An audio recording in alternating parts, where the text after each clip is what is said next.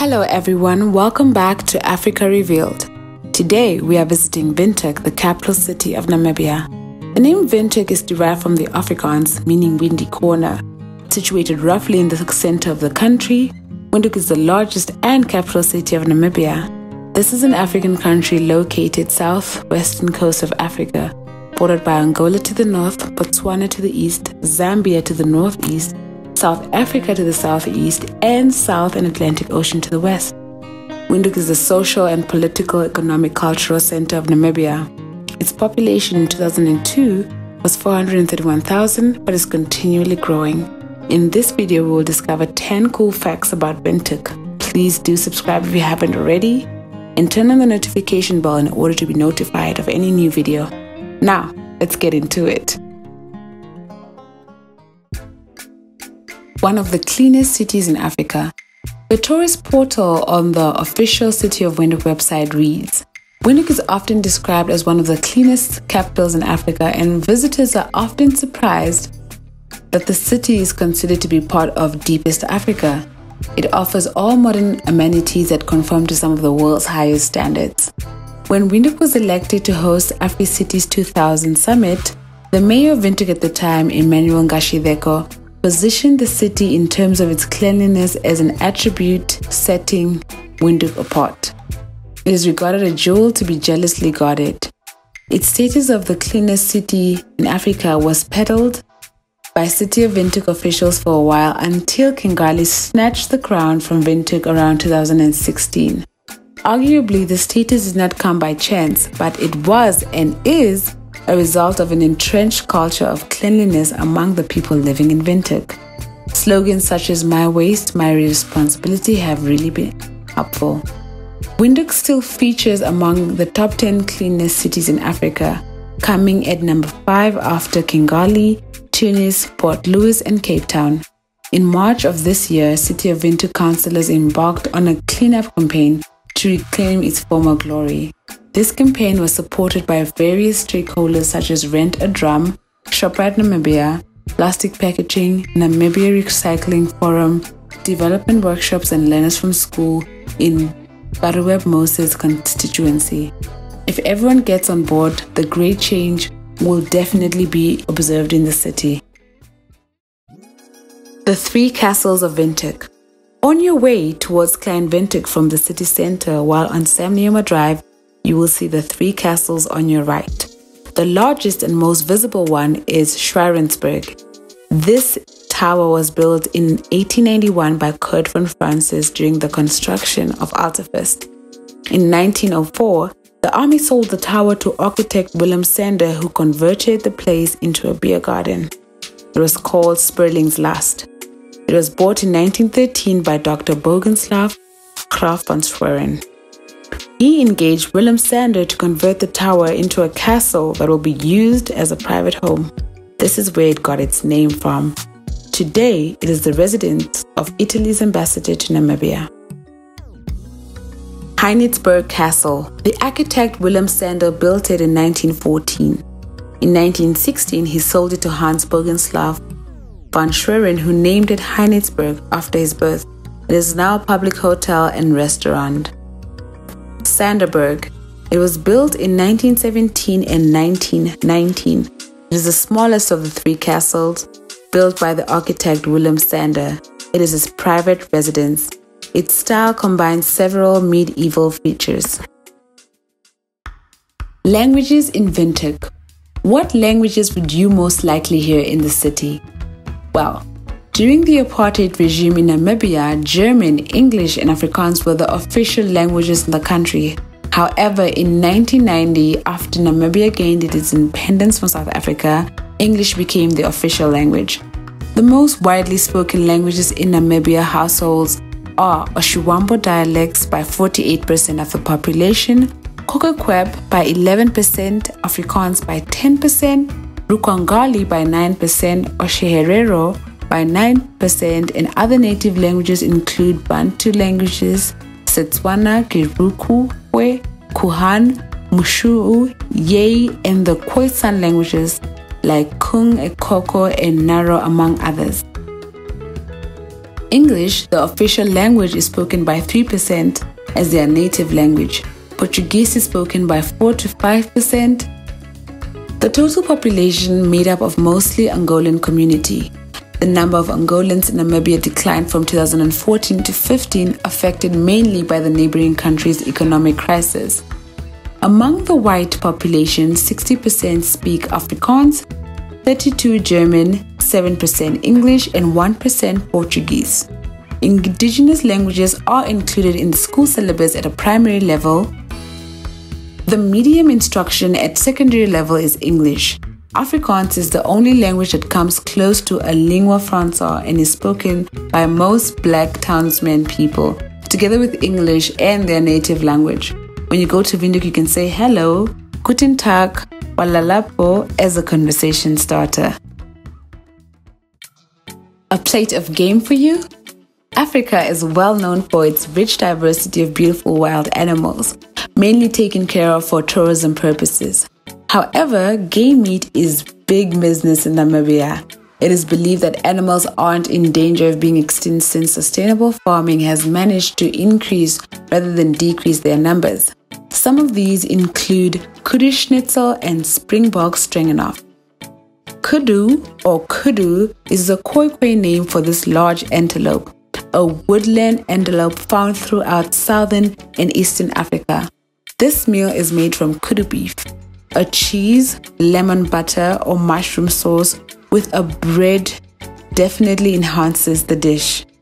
The springbok is a medium-sized antelope found mainly in South and Western Africa. A springbok stroganoff is a beef stir-fry with mushrooms, black pepper, paprika, nutmeg, and a bit of white wine and fresh cream. Sounds like a meal that will knock your socks off. You can try these two at the Etosha Safari Lodge. Impala steak. The impala is a medium-sized antelope found in eastern and southern Africa. Its meat is eaten with pepper sauce. Some baked veggies make an awesome combination. You can try this at the Kulala Desert Lodge. Oryx steak. The oryx is a large antelope with spear-like horns, thick horse-like neck, a short mane, and a compact muscular body. Its meat is cooked and served with a good size of a baked potato. It is both tender and flavorful. You will enjoy this at Joe's Beer House. Given the opportunity, would you eat game meat or would you feel guilty? If yes, find out how eland steak, zebra, ostrich, and crocodile meat taste in some of Windhoek's greatest restaurants. Remember to comment and share with us your experience below. The Church of Peace. Located on Traffic Island on Robert Avenue, opposite Tin Plus, is the historic landmark.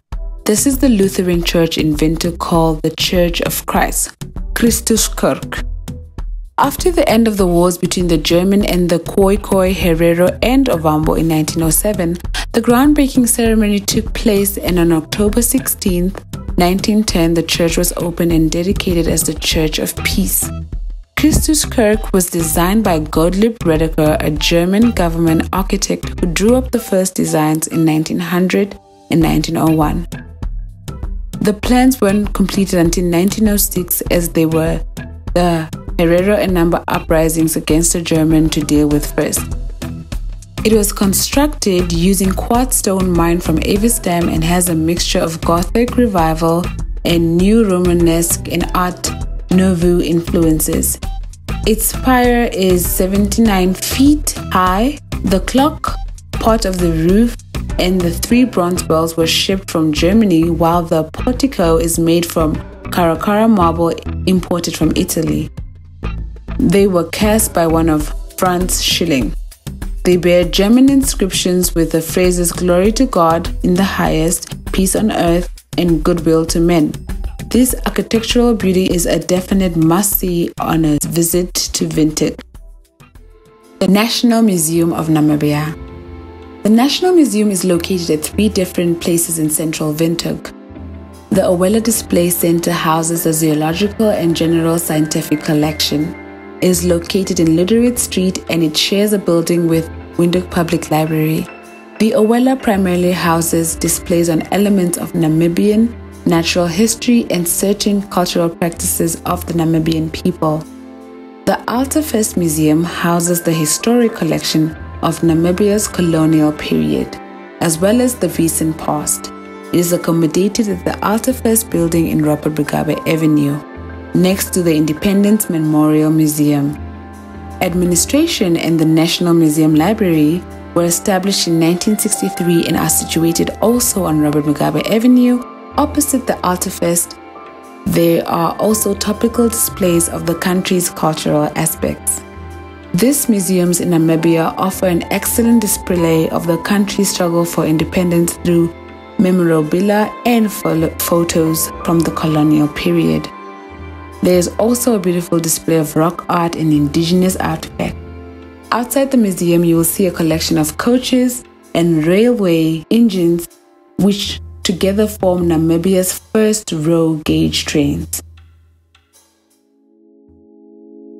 With the rapidly growing population of Windhoek and increased investment in development of the city, there was an increased pressure on the supply of water. In 1968, the municipality built the plant, making Windhoek the first city in the world to produce its own drinking water from waterways. In 2002, the city was built a new DPR plant next to the original one, which is still in operation but only producing water for irrigation. The Kuriaha plant is referred to as the cradle of water reclamation. It is believed to be the world's only pipe-to-pipe DPR facility. It produces purified water for over 400,000 city residents. This water is not treated again at a conventional water treatment plant, but goes directly into the distribution system. It is reported that no illnesses have plagued the city due to this purification system. The new 21,000 cubic meters a day reclamation plant provides about 35% of the overall drinking water supply for the city. The plant, whose construction was completed in 2002, has become a source of pride for the city and still leads the world in the direction of reclamation. Throughout its years of operation, the water has continued to meet high standards at all times and public health has been protected. The National Botanic Garden of Namibia. The National Botanic Garden of Namibia is situated on a hill between Klein Windhoek and the city center of Windhoek. This is the only botanic garden in the country. It is one of 5 subsections within the National Botanic Research Institute. It is administered by a Ministry of Agriculture, Water and Forestry. The mission of the garden is to protect and promote the Namibian flora while functioning as a research, educational and recreational facility for Namibians and tourists as well. The estate is about 12 hectares big. The larger part of the area is unlandscaped and serves as a study area for local students. A number of walking trails lead through the garden where most of the common woody plants are clearly labeled. Bird plants lists are available at the reception. You will see the Desert House, Rockery, Nursery House, which are a comprehensive collection of Namibian succulents, many of which are rare and endangered. The garden also claims to have one of the densest area of Windhoek Aloe.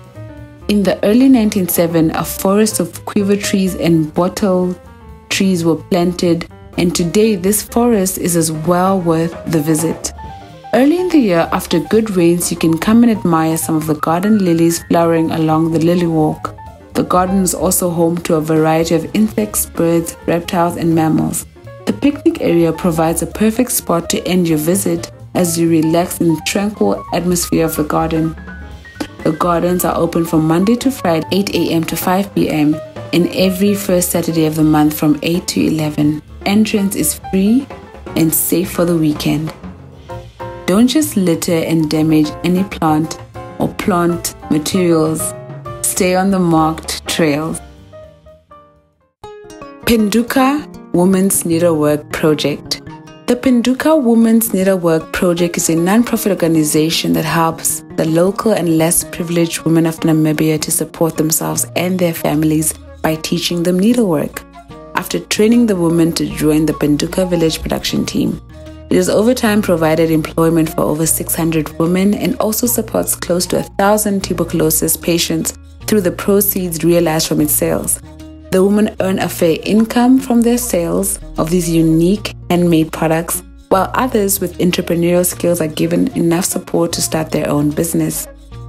Windhoek also has a hospitality side that offers restaurant services and conference facilities. Windhoek is based in Katutura, the former black township of Windhoek. Windhoek brings women hope by encouraging them to wake up and take the lead. Other services offered by Windhoek include its training and networking center, giving out interest-free loans to women for their studies and investments, organizing exchange programs with countries in the West, and aiding mothers in paying school fees for their children where there is a need. Windhoek also trains women in designs and crafts and management skills and educates them on health risks such as HIV and AIDS. You can enjoy searching the market and selecting handmade wares while at the same time supporting this local improvement program. The Gibeon meteorites. It is believed that 600 million years ago, a massive meteorite hurtled through space before crashing into Namibia before it was even called Namibia. Before it entered Earth's atmosphere, it shattered, sending more than 100 meteorites shooting towards the planet and leaving blazing trails in their wake. A large portion of the space rocks were found around the village of Gibeon. This earned them the name Gibeon meteorites. Local people used the meteorites to make iron tools and weapons way before the start of the Iron Age. These rocks gained international recognition after the Englishman Captain J.E. Alexander found them during one of his travels in 1838. A sample was sent back to London, where the astronomer Sir Herschel John noticed its high quality of nickel, declaring it came from an iron meteorite. Between 1911 and 1913, Dr. Paul Range collected 37 meteorite fragments in the Gibeon area. Since the installation of the meteorite fountain, another meteorite disappeared. 2 had already been stolen while in storage, where 4 were donated to various institutions for research. All the pieces are believed to be part of one large meteorite with a mass of over 17 tons. More than 150 meteorites have been tracked and recovered since the 19th century report of Captain Alexander. However, only 30 of these prehistoric extraterrestrial wonders are available for all to see on the Post Mall in Windhoek. They are mounted on steel columns, and in February 1950 they were declared a national monument. We have come to the end of the video. If you liked it, consider giving it a thumbs up and visiting the city that hosted the 44th Miss Universe pageant in 1995. Until the next one, bless.